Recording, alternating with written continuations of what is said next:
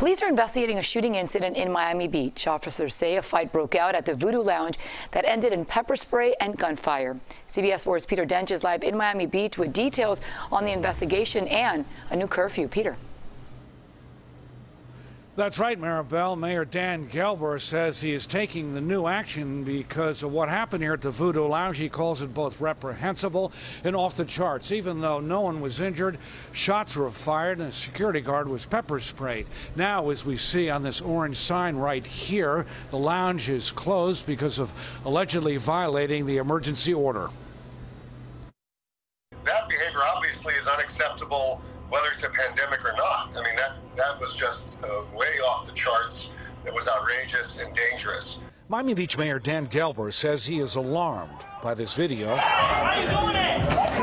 and what happened when two people were reportedly denied entry into the hookah lounge because they did not have proper ID. Shots were fired, a fight broke out, tables and chairs were overturned. My reaction is it should be closed down indefinitely, and Voodoo Lounge has been closed down indefinitely in our city. We've had real problems during the pandemic. All the younger folks who want to get out and socialize are coming to a place they know, our city. So tonight we'll have a curfew beginning at 12:30. All package stores will have to be closed at 8 p.m. citywide. We really just can't have this kind of behavior. Listen, it's reprehensible, and it's not who our city is or wants to be. We've been struggling with the entertainment district. The message is, listen, we're in a pandemic, so act responsibly, and please don't come to our city to behave in a way you wouldn't behave in your own hometown. It just doesn't make any sense. How do you feel about that? I don't love it, but I mean, we got to make some necessary precautions. Security is getting to be a real issue. People come and visit our town. Are they safe?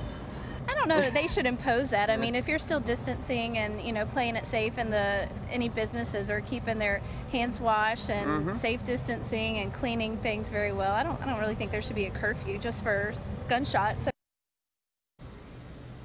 So indeed, a mixed reaction right there to this brand new curfew announced by the Miami Beach mayor as of 12:30 in the morning. Meanwhile, both the man who pepper sprayed the security guard and the other man who brandished the weapon took off. They've not been caught. If you can help police find them, call Miami-Dade Crime Stoppers at 305-471-TIPS. We're live in Miami Beach. Peter Dench, CBS 4 News. Maribel?